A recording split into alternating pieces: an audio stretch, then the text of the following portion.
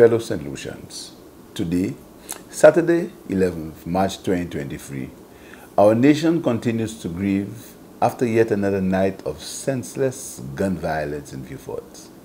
Our hearts go out to the people who lost families and loved ones who were killed or injured during these past days.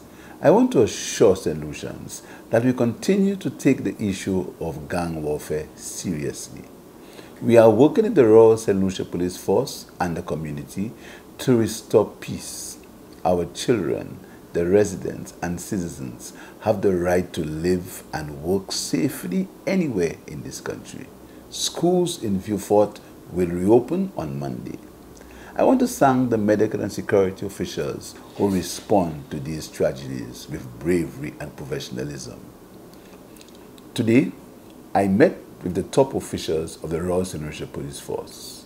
The briefing focused on the carnage of the last 48 hours and the steps being taken to combat the gang-related activities and retaliation in the town of Vieux. As of Thursday, March 9th to Saturday, March 11th, 7 localized homicides have been reported, apparently in reprisals to the killing of a well-known individual. The Royal St. Lucia Police Force responded immediately and has been deployed and stationed within the community for over 48 hours. Ammunition and firearms have been retrieved and persons arrested due to the tactical work of the Royal St. Lucia Police Force. To date, we have taken the following actions to arrest the situation in Vieux. The Regional Security System, RSS, and other assets have been contacted and will be on the ground early next week.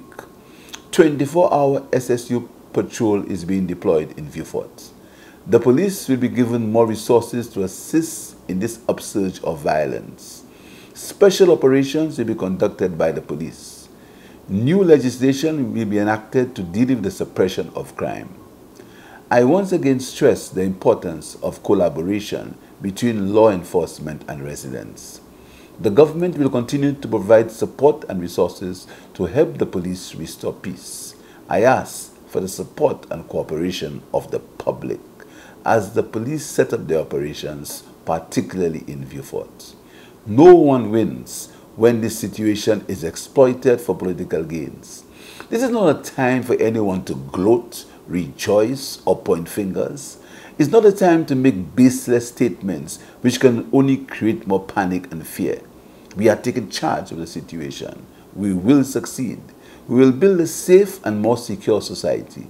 We must fight these criminal networks called gangs and encourage our young people to reject their lifestyles. Especially in times of tragedy, we must come together as a nation. We must support one another and work together to prevent future acts of violence. We will not let fear, envy, and hatred divide us. We will stand together as St. Lucians and work towards a brighter future for all.